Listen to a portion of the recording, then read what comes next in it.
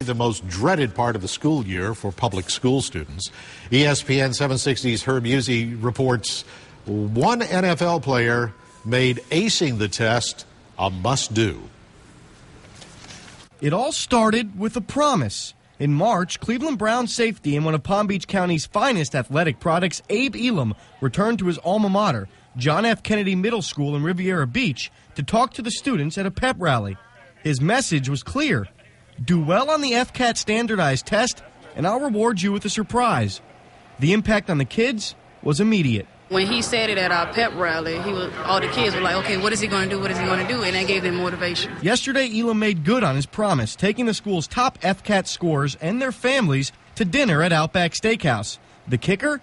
The kids had no idea where they were going. It just came out of nowhere. My dad just said, we're finna go for dinner, and I didn't know about all of this until I got here. They were big smiles on their face, and everybody was excited. So I just wanted to acknowledge them for their accomplishments and definitely express to them the importance of education. Elam and his team recognized the students' achievements by presenting them with trophies and memorabilia to celebrate their success.